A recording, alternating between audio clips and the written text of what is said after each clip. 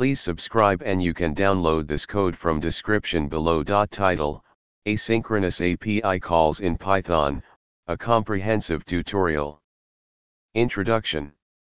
Asynchronous programming in Python is a powerful technique to enhance the efficiency of your code, especially when dealing with tasks that involve waiting for external resources like API calls.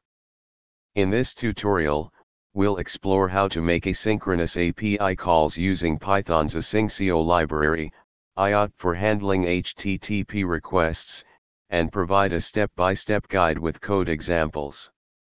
Basic knowledge of Python. Python 3.5 or higher installed on your machine. Install the aiohttp library using. Asyncio is a library in Python for writing single-threaded concurrent code using coroutines, multiplexing I/O over sockets, and other resources. A coroutine is a special type of function that can be paused and resumed, allowing other tasks to run in the meantime. Import necessary libraries. Define an async function for API call. Create a list of URLs. Asynchronously execute API calls.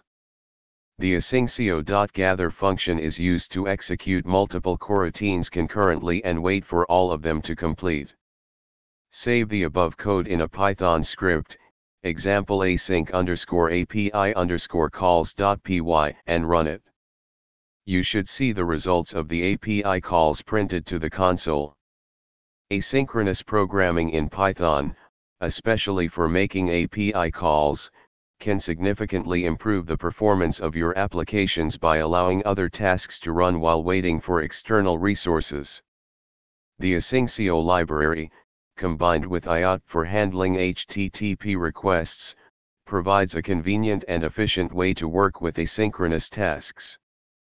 Experiment with this tutorial's example and adapt it to your specific use case to harness the power of asynchronous programming in Python. ChatGPT.